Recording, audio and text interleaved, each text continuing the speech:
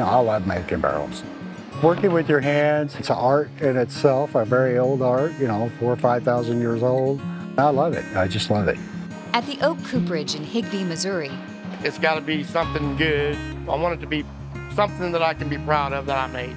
This year, these craftsmen will hand build 10 times as many wine and whiskey barrels as residents in the small town. It's crazy busy this year. The barrel market is just nuts right now.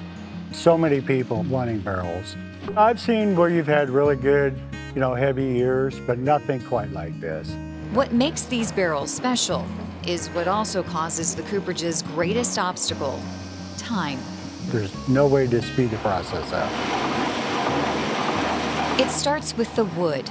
The oak's barrels are made from Missouri white oak. So sought after, the Napa Valley winery Silver Oak bought this cooperage in 2014 to guarantee a supply of these special barrels. It now also sells thousands more to other wineries and distilleries. Everybody's did the testing. Silver Oak's tried wood from all over the country, and they kind of settled in on Missouri white oak.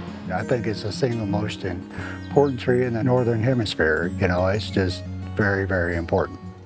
And everybody wants it. Here's why. Look at how close together these white oak rings are. So you're looking at grains per inch. It's tighter grain, 12 to 16 grains per inch. The grains, or rings, store the tree's sugars. Putting a barrel over a fire transforms those sugars and flavors from raw wood to spice and vanilla. When you first pull it off the fire, it kind of smells like a freshly toasted bread to me, like it coming straight out of the oven. Time is what causes all of those coveted flavor-filled rings in Missouri white oak. Growing conditions are harsher here than in other parts of the U.S., so the trees grow slower. It takes 80 to 100 years for a Missouri white oak to be ready for harvest.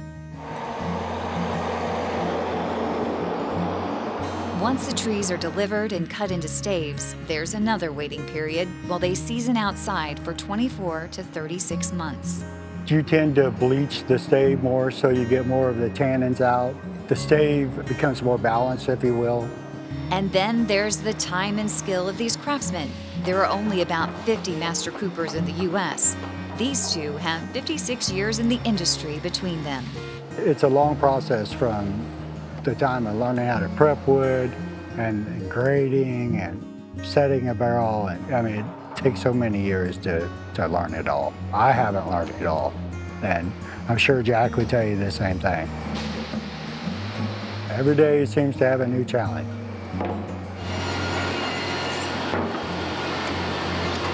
It's a process steeped in precision.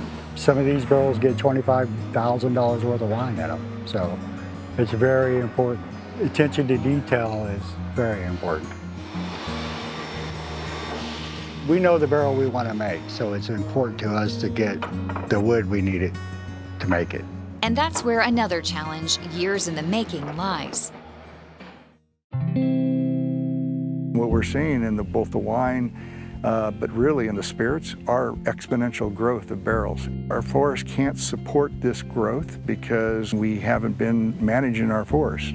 The average age of a Missouri white oak tree is 60 to 80 years. We have a lot of big trees out there, but we don't have a lot of young trees coming on to replace the big trees. It's like a bell-shaped curve. And so we know if we don't start managing our woods now, that we're not going to have them in 60 years, 80 years. Baby Missouri white oaks need sunlight to grow, which they can't get under the massive mature oaks. But maples, elms, and ironwood trees can flourish in the shade. That's what's going to replace the white oak. And that's not really what we want from a wildlife habitat perspective or for a forest products perspective.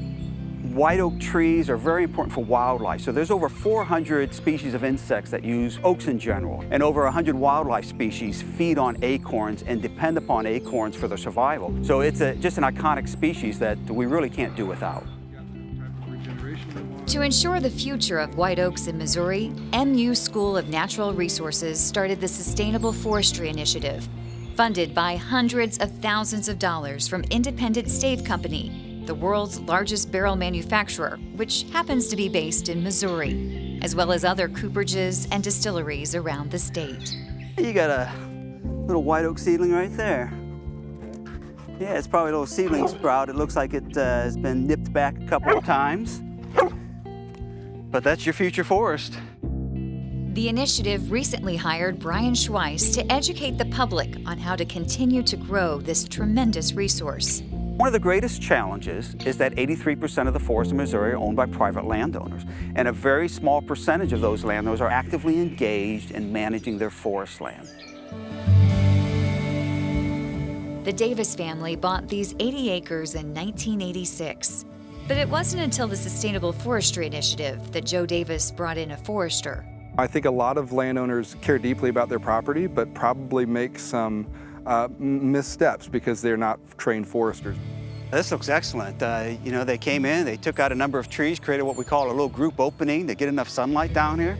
A lot of white oak regeneration, impressive on the white oak regeneration. And then this is just tremendous cover for wildlife too. There's browse and escape cover in here. Blackberries coming on. This is wonderful. I've learned so much in the last few years working with the foresters who've been out here.